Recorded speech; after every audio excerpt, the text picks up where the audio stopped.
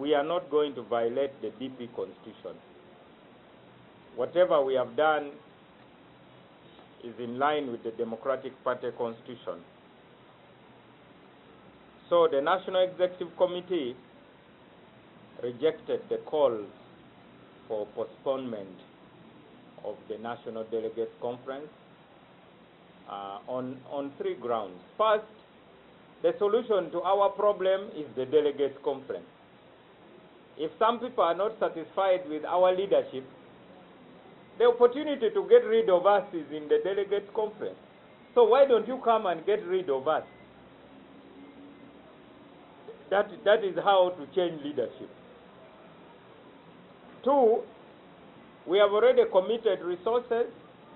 The service providers have said we shall pay a penalty of 40% of what we have paid. So it simply means we will not have money to hold another delegates conference. And that means this leadership, which some people do not like, will continue to lead the party without election. Because the constitution of the Democratic Party says leaders of the party shall hold office until the next delegates conference. Whether it is 10 years, 20 years, 50 years, that's what the Constitution says.